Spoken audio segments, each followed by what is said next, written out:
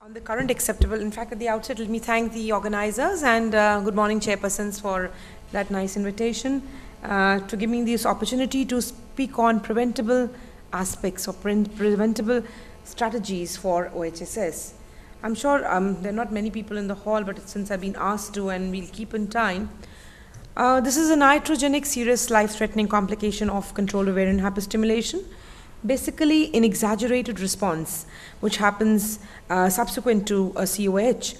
And of course the pathophysiology is protein. There are a lot of factors, primarily vasoactive angiogenic substances which are increasing the vascular permeability, but basically it is a self-resolving syndrome. I'm sure there was a lecture yesterday on the incidences. I won't really go in detail, but I'll just say that the pathogenesis of the problem basically involves excess of VEGF, which comes from the follicles subsequent to an HCG exogenous as well as the endogenous HCG, because it has a long half-life, and that's the culprit which is increasing the vascular permeability, increasing the fluid to the third space, and that's what creates havoc and the nuisance of OHSS. Now, basically, it is these VEGF and the other vasoactive interleukins which are increasing the capillary permeability, which ultimately lead to all the imbalances and then culminating into a severe form with which we all dread as complications of OHSS. Now again, I really wouldn't really take you through these the classifications of an early and late, and of course on severity, because there are a lot of classification systems that have come up over the years, right from the ones which came from Rabau, and then it was Golan, and then it was RISC. And lately, I think the one by Navot is the one which we all really prefer, because it is the one which is really talked on severe and critical OHSS, which really is the one which is what is appreciated now on terms of severity. Now, so coming straight on the prevention strategies, that's what I thought I would stress on. We should understand there is a primary prevention and secondary, i.e. prevention means where we could identify women who are at risk of developing OHSS. Again, primary, those strategies where we know well in advance before we start the stimulation on prevention. And of course, secondary is once those problems are setting in or the woman is likely to go in during the controlled ovarian stimulation, those strategies that could be sort of helping us in during the course of stimulation.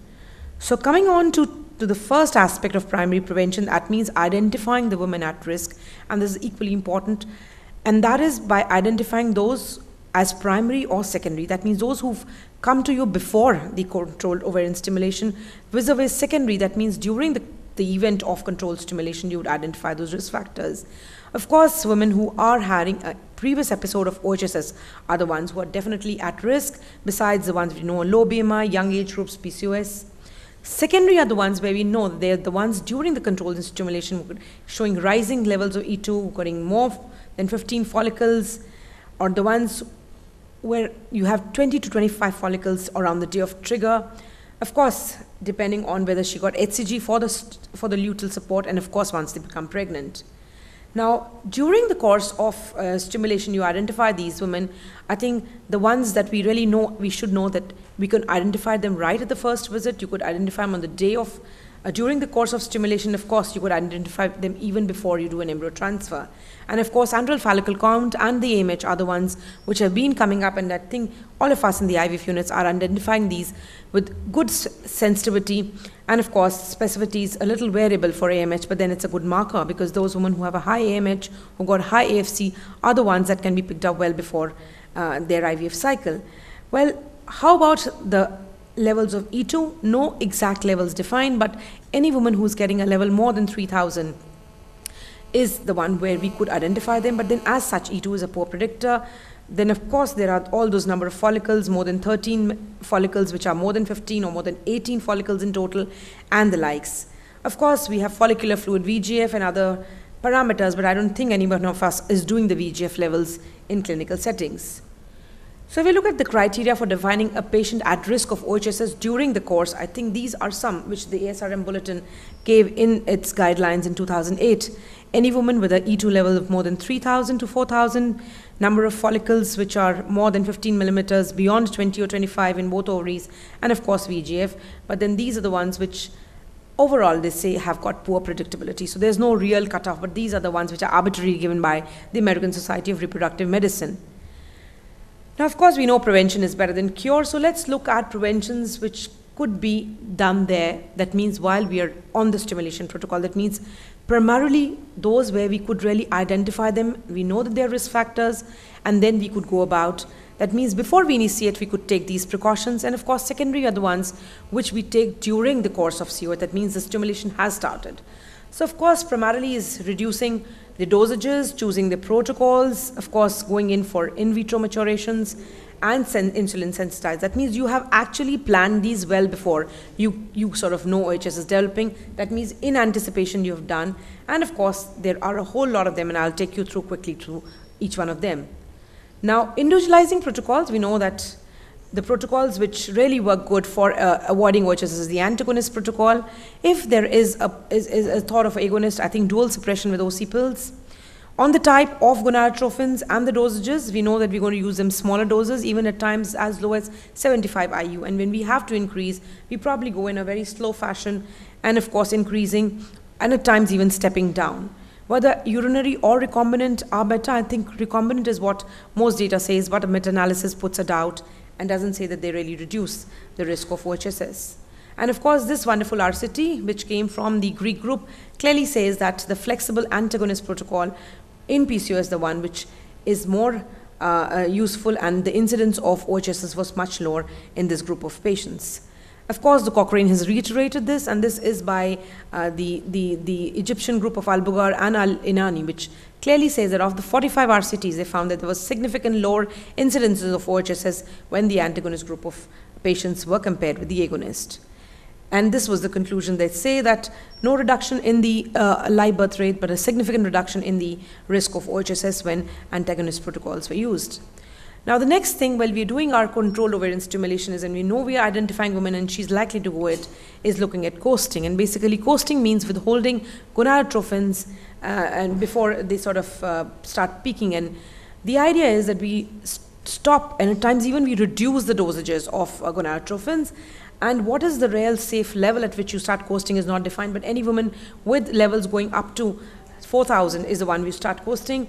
And then when they go beyond 4 days is what we say we should cancel, because any coasting longer than 4 days, we know that the outcome is going to be lower. Of course, early or late follicular, depending on the size and how early you can pick up, is again the two types of coastings. You could do it when the levels are there with follicles of 20 to 15. Is early and late when the lead follicles are beyond 15 or 16 is what you'd call as a late coasting. Now, what about coasting and the Cochrane? It says that, and this perhaps is the Cochrane which has come in 2011, but this says that there was no evidence to suggest the use of coasting to prevent OHSS compared to no coasting.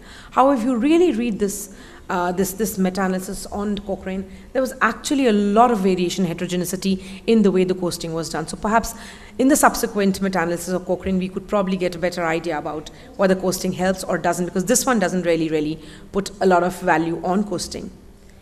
Now, the next thing during the process of controlled ovarian hyperstimulation, what could help reduce is the use of antagonist trigger. And I think this is one thing which use of agonist trigger in the antagonist cycle, and this is something which is very fantastic. We know that we're using HCG, but the benefits of agonist is that it definitely, in contrast to HCG, it produces a short duration of LH surge, and therefore you can initiate the maturation, but then the corpus lutea regress immediately. So the corpus lutea, which is the culprit to produce a lot of E2 and progesterone, is the one which is regressed, and therefore this is the one which helps.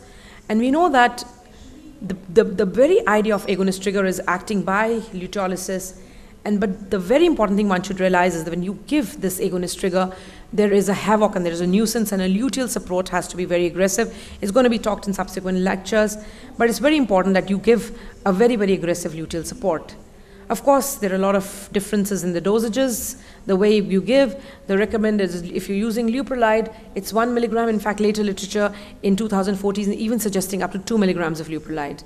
Of course, boostrolin is there in units which use triptolin. There is an ongoing trial looking at various doses of 0.1, 0.2, 0.4, but I think the most commonly used is the 0.2 milligram of triptolin. So what are the other alternatives to preventing in the controlled ovarian? Could you use recombinant LH? Yes. In yesterday's talk it was there. But remember, if you use recombinant LH, it works primarily like agonist trigger, but then the cost is humongous and therefore we don't use it. Could we use lower dosages? Yes, there are some studies which point that reducing the trigger of its by dosages could help in this thing.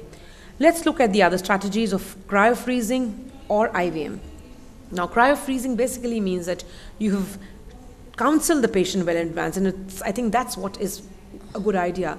But in our setups, to tell the patient you've gone through the entire IVF and look, we're not going to put back a single embryo back, is something which really comes as a rude shock to the couple. So this is very important. But then this is one strategy which may be used in difficult situations, and therefore this could be one of the preventive strategies of OHSS.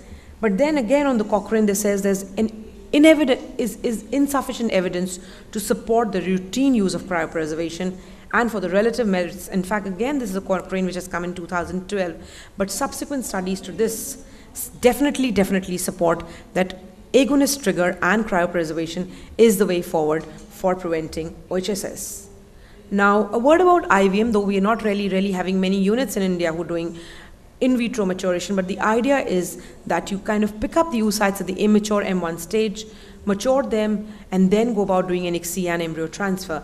Definitely it has got a benefits of reducing the risk of OHSS, but remember, this is something which has got a lot of technical aspects.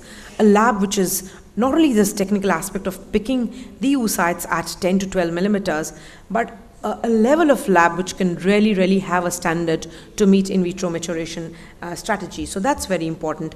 And then perhaps you could perform the embryo transfer either in the same or the next cycle. But definitely ICSI is to be done on this in vitro matured oocytes that you take. Now let's look at the word about pharmacotherapy. That means while you're having the controlled ovarian hyperstimulation, could you give some kind of medications? And then this is about preventive. I'm not talking of treatment, because we do give HES and we do give albumin once they develop OHSS.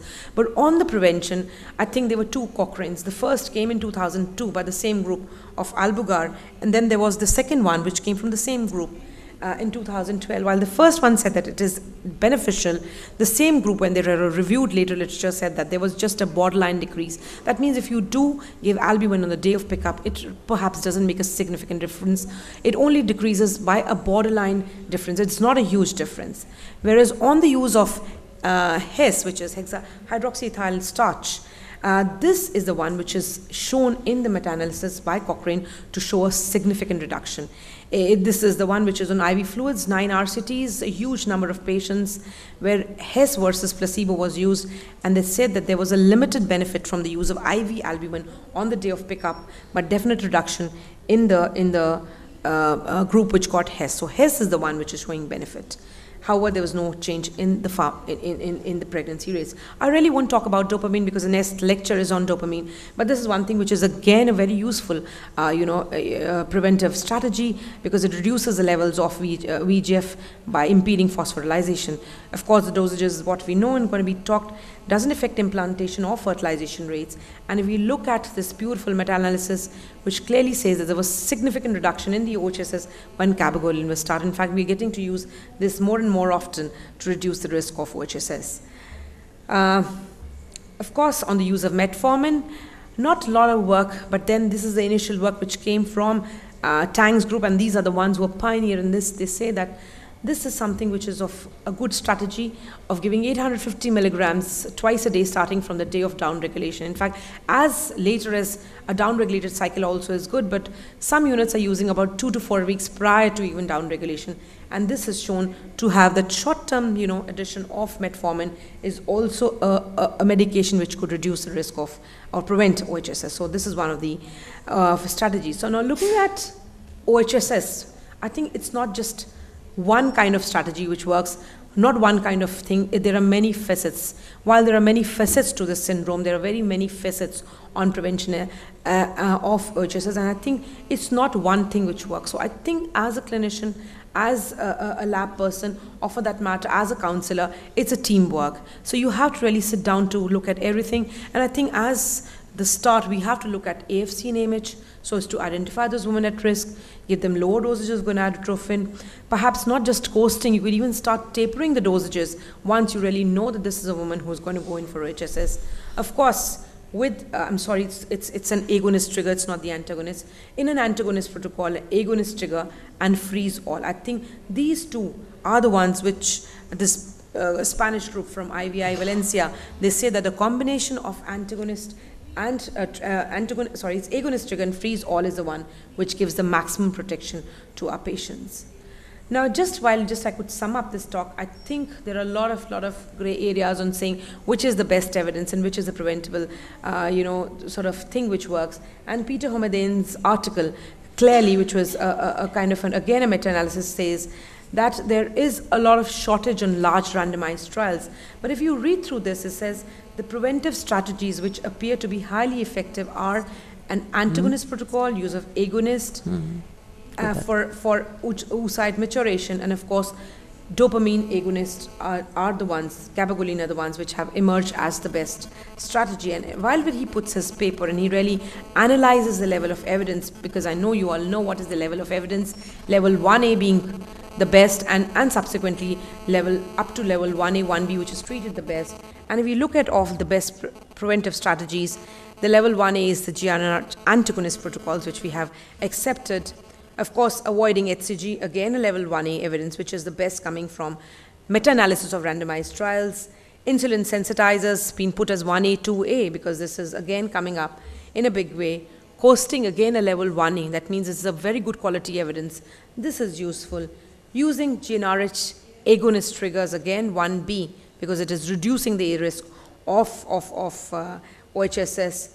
Cryopreservation, again level 1A, that means it's meta-analysis from randomized trial. And if you look at it, they put albumin from his data, though the Cochrane doesn't sort of support it, and of course dopamine agonists, which are again coming up. So if you look at the level of evidence, these are some of the strategies which have sort of been accepted. So I would just conclude that OHSS can be avoided, though it is not completely preventable. One can avoid it. Identify your woman at risk, define your protocols and dosages while without shying out from the protocols. Reduce dosages, antagonist protocols, coasting are options.